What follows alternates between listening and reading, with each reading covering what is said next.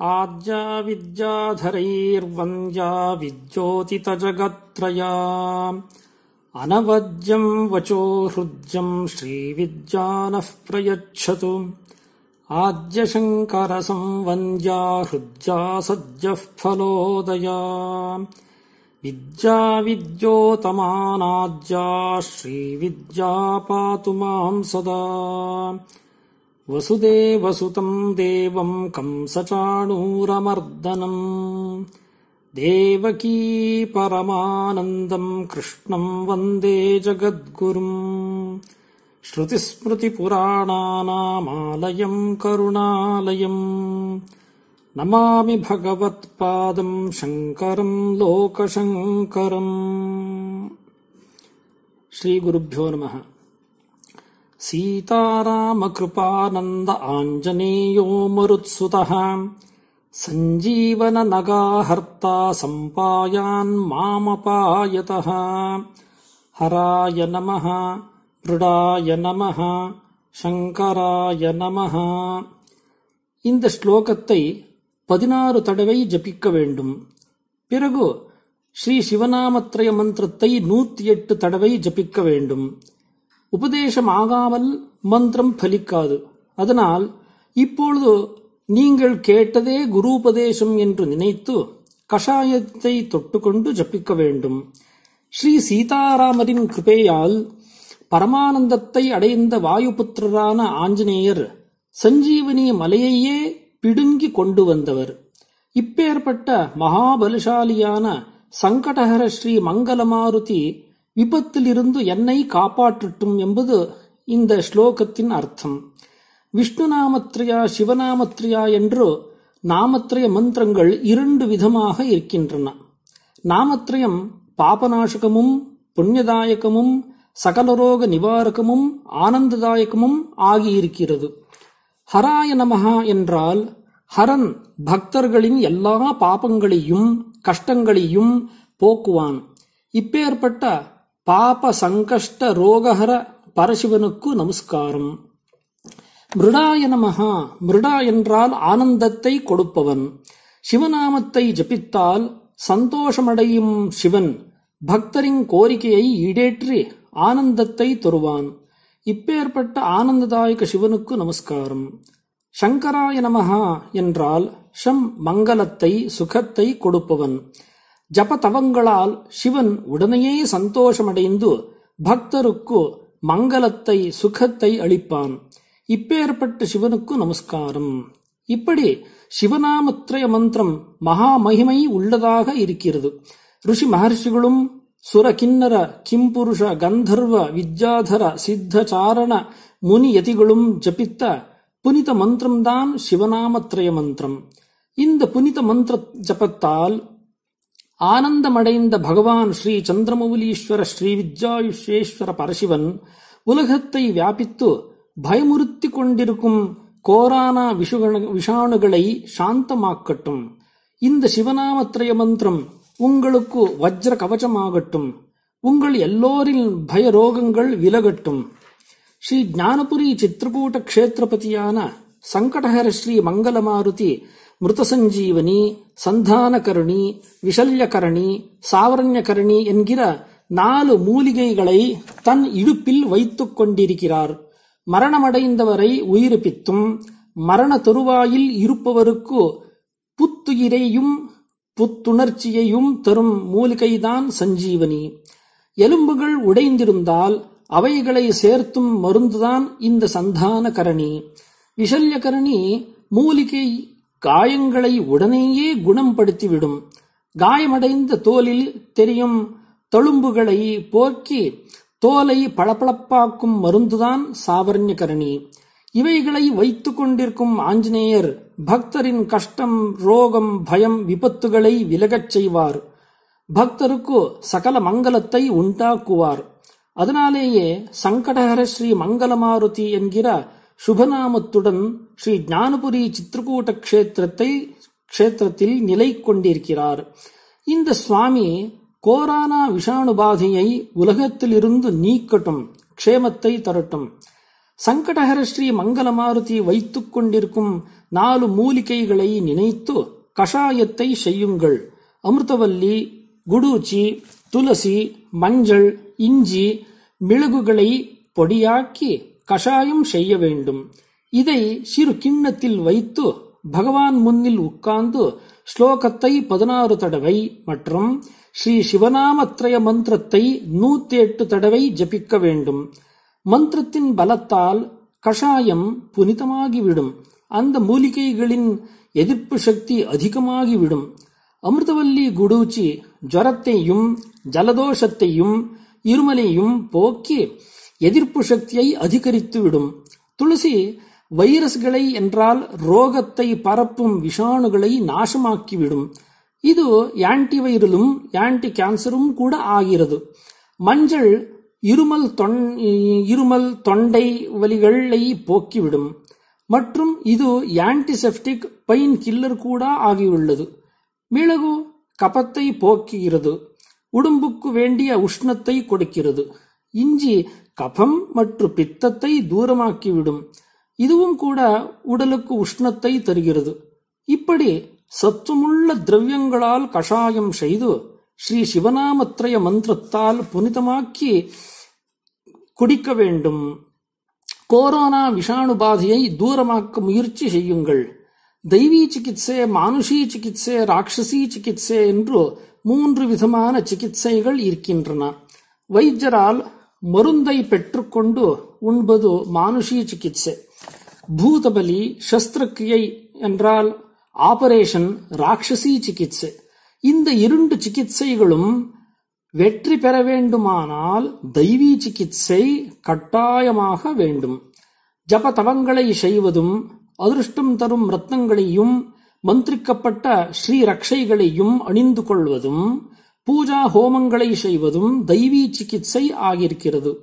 மணிமந்திர ஔஷதங்களால் இஷ்டார்த்தத்தை அடையும் சரியான வழியை காட்டும் இந்த தெய்வீ சிகிச்சை அவரவரின் நம்பிக்கைப்படி பலிக்கும்.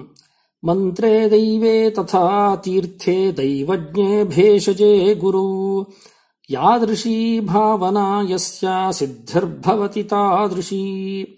மந்திரங்களில், தெய்வங்களில், தீர்த்த கஷேத்திரங்களில், ஜோதிடர்களில், வைத்தியரில், குருநாதரில் யாருக்கு எப்பேற்பட்ட எண்ணம் இருக்குமோ அவருக்கு அப்பேற்பட்ட சித்திதான் கிடைக்கும் என்கிற வசனம் பிரபலமாக இருக்கிறது.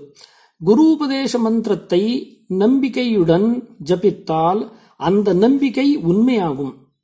அதனால் மிகுந்த நம்பிக்கையுடன் ஸ்ரீராமபக்தனான சங்கடஹர ஸ்ரீ மங்கள மாருதியை 16 தடவை ஸ்துதித்து ஸ்ரீ சிவநாமத்ரய மந்திர ஜபத்தை 108 தடவை தினமும் ஜபித்து கஷாயத்தை அபிமந்திரணம் செய்து குடியுங்கள். ருத்ரவீரிய சமுத்பவாய நமஹா என்று ஆஞ்சநேயரின் அஷ்டோத்திர சதநாமத்தில் சொன்னது போல ஆஞ்சநேயர் மகாருத்ர சிவாவதாரி. சிவன் காலகாலனாக இருக்கிறான், மகாகாலனாக இருக்கிறான் என்றால் கால யமனுக்கே கால யமன் ஆனவன் பரமசிவன். மிருத்யுஞ்சயா என்றால் மிருத்யு யமனையை ஜெயித்தவன். அப்பேற்பட்ட ஸ்ரீ சிவசங்கர பரமேஸ்வரன் பக்தரின் மிருத்யு பீதியை தூரமாக்குவான். இப்பேற்பட்ட ஸ்ரீ பரசிவனின் அவதாரியான ஆஞ்சநேயர் ஸ்ரீ சிவநாமத்ரய மந்திரத்துடன் நினையுங்கள். ராம ராம ராம என்று முதல் ஸ்ரீ ராமநாமத்தை உச்சரித்து ரோக பாப நிவாரகமான ஸ்ரீ சிவநாமத்ரய மந்திரத்தை ஜபிக்க வேண்டும். உங்களுக்கு மங்களமாகட்டும். இன்று சாந்திரமான யுகாதி, ஸ்ரீ சார்வரி வருஷத்தின் ஆரம்பம், புது வருஷம். இன்று முதல் ஸ்ரீ ராமோத்சவம் தொடங்கி தசமி என்று ஸ்ரீ ராம பட்டாபிஷேகத்துடன் பூர்த்தியாகும். இந்த புது வருஷ ஆரம்பத்தின் நாளான யுகாதி என்று எந்த சுபகாரியத்தை ஆரம்பித்தாலும் அதை வருடம் முழுவதும் செய்து கொண்டிருப்பார். வருடம் முழுவதும் சுப பலன்கள் அதிகமாக கிடைக்கின்றன. இன்று புது வருடத்தின் முதல் நாள். வத்சராதவ் வசந்தாதவ் பலிராஜ்யே ததைவச தைலாபியங்கமகுர்வாணோ நரகம் பிரதிபத்யதே. யுகாதி நாள், வசந்த ருத்துவின் முதல் நாள். கார்த்திக சுக்ல பிரதமை என்றால் தீபாவளி பிரதமை என்று எல்லோரும் எண்ணெய் தடவிண்டு அபியங்க ஸ்நானத்தை செய்ய வேண்டும். இந்த 3 நாட்களில் தைலாபியங்க ஸ்நானத்தை செய்யாமலிருந்தால் நரகவாசத்தை அனுபவிக்க வேண்டியதாகிவிடும் என்று சொல்லி இருக்கிறார். அதனால் யுகாதியான இன்று தைலாபியங்க ஸ்நானத்தை செய்யுங்கள். தைலாபியங்க ஸ்நானமாதௌ ச கிருத்வா பீயூஷோத்தம் பாரிபத்ரஸ்ய பத்ரம் பக்ஷேத் சௌக்கியம் மானவோ வியாதிநாசம் வித்யாயுஸ்ரீர் விந்ததே வருஷமூலே. புதுவருட ஆரம்பத்தின் இந்த யுகாதி என்று ஒவ்வொரு மனிதனும் முதலில் தைலாபியங்க ஸ்நானத்தை செய்ய வேண்டும். பிறகு அமிர்தத்தால் உதித்த வேப்பிலையை சாப்பிட்டால் சௌக்கியத்தை அடைவான். அவனின் ரோகங்கள் தூரமாகின்றன. அவன் வித்யை, ஆயுஷ்யத்தை, செல்வத்தை அடைவான் என்றார்கள். அதனால் யுகாதி என்று வேப்பிலையை சாப்பிட வேண்டும். பாரிபத்ரஸ்ய பத்ராணி கோமலானி விசேஷதः சபுஷ்பாணி சமானீய சூர்ணம் கிருத்வா விதானதः மரீச்சிஹிங்குலவணமஜமோதாஸ்ஸ சர்க்கராः திந்திரிணீமேலனம் கிருத்வா பக்ஷயேத்ரோகசாந்தயே. கொழுந்து வேப்பிலைகளை பூவுடன் கொண்டு வந்து விதிப்படி அரைத்து அதனுடன் மிளகு, பெருங்காயம், இந்துப்பு, ஓமம், புளி, வெல்லம் இவைகளை பொடியாக்கி நன்றாக கலந்து லேஹ்யம் செய்து ரோக நிவாரணைக்காக சாப்பிட வேண்டும் என்று வேப்பிலையை சாப்பிடும் முறையை சொல்லியிருக்கிறார்கள். இதன்படி வேப்பிலை லேஹ்யம் செய்து சாப்பிட்டு ஆரோக்கியமாக இருங்கள். வேப்பிலை லேஹ்யத்தை சாப்பிடும்போது இப்பொழுது நான் சொல்லும் இந்த மந்திர ஸ்லோகத்தை படியுங்கள். சதாயுர்வஜ்ரதேஹத்வ சர்வசம்பத்ப்ரதம் ததா சர்வாரிஷ்டஹரம் குர்வே நிம்பபத்ராசனம் சுபம். இப்படி இந்த மந்திர ஸ்லோகத்தை படித்து வேப்பிலியை லேஹ்யத்தை சாப்பிடுங்கள். யஸ் ஸ்ருணோதி மதுசுக்லபக்ஷகே வர்ஷநாத சச்சிவாதிகம் ஃபலம் பிராப்னுயாத்துரிதமுக்த விக்கிரஹச்சாயுரர்த்தமதுலம் யசஸ் சுகம்.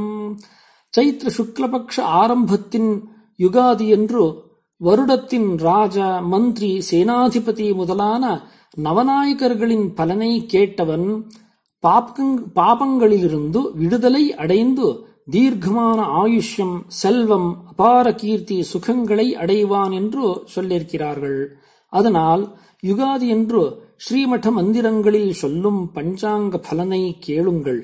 இந்த யுகாதி சாந்திரமானமானால் சௌரமான யுகாதி தமிழ் புதுவருடமாக இருக்கிறது. தமிழ் புதுவருடத்தை கொண்டாடுபவர்கள் அன்று இந்த எல்லா விதிமுறைகளை அனுஷ்டிக்க வேண்டும்.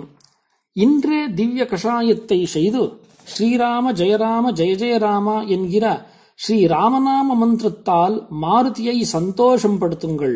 சங்கடஹர ஸ்ரீ மங்கள மாருதியின் ஸ்லோகத்தையும் ஸ்ரீ சிவநாமத்ரய மந்திரத்தையும் ஜபித்து கஷாயத்தை புனிதமாக்கி அருந்துங்கள். கோரான விஷாணு உபதிரவத்திலிருந்து உங்களையும் உங்களின் பரிவாரத்தையும் உலகத்தையும் காப்பாற்றுவதற்காக ஸ்ரீ ராமபக்தரான மகாகால மகாருத்ர சிவனின் அவதாரியான சங்கடஹர ஸ்ரீ மங்கள மாருதியை துதியுங்கள். இப்பொழுது இந்த பிரார்த்தனை தவிர பரம மங்களமான வேலை எது இருக்கிறது? மங்களகரமான இந்த பிரார்த்தனையை இன்றே தொடங்குங்கள். நிரந்தரமாக அதனின் சுப பலனை பெற்றுக்கொள்ளுங்கள். உங்கள் எல்லோருக்கும் ஸ்ரீவித்யா ஸ்ரீ சந்திரமௌலீஸ்வரரின் அனுகிரகம் இருக்கட்டும்.